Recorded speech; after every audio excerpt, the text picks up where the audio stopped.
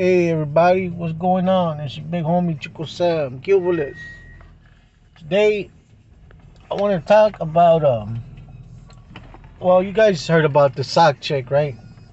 About the long socks, the ones that cholos be wearing.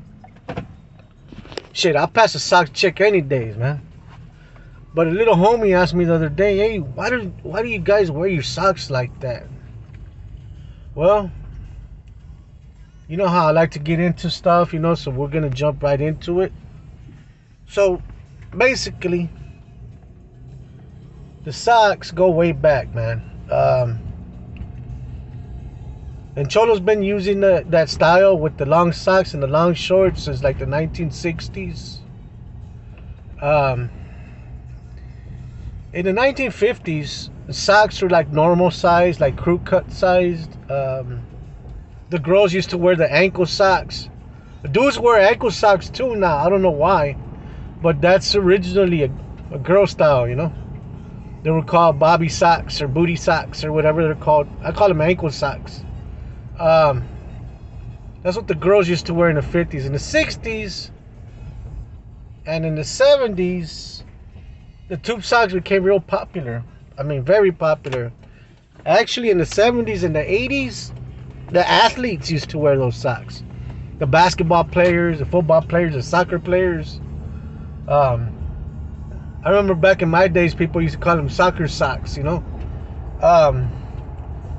used to see the NBA players with them, the big tube socks, the old school ones with the stripes at the top with the different colors. Yeah, so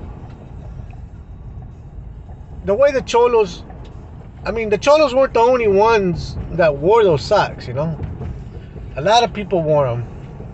Not only the cholos.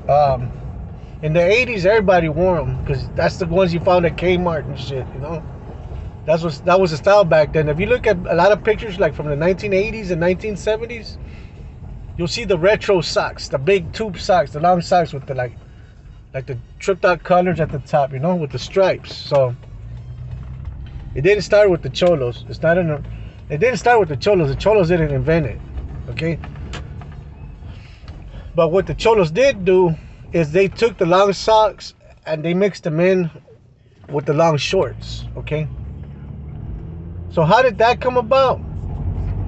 I say about around the late 1960s, the cholos in prison in California started wearing them like that. Mainly because in jail, you usually wear like pants and a shirt, like your prison outfit. But it gets hot sometimes, especially like in cities like in Texas. But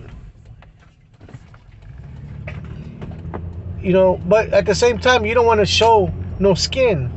You don't want to show your legs in prison. That's just an open invitation for perverts, Big Al's gonna try to take your chon, So, just like any other style, it caught on. Dudes, vatos got out of prison and, got onto the streets and it just became popular, Vatos started wearing them like that on the streets.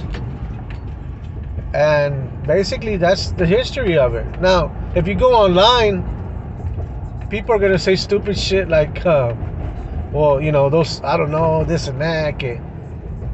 Those long socks are for people with diabetes and, making jokes and making fun of raza and cholos like they always do. It's because they don't know any better. But, I did some research, on it, and basically that's where it comes from. That it was a style that caught on, and it's been around since the late 1960s. And shit, and I still wear my long fucking socks. Sock chick, homie.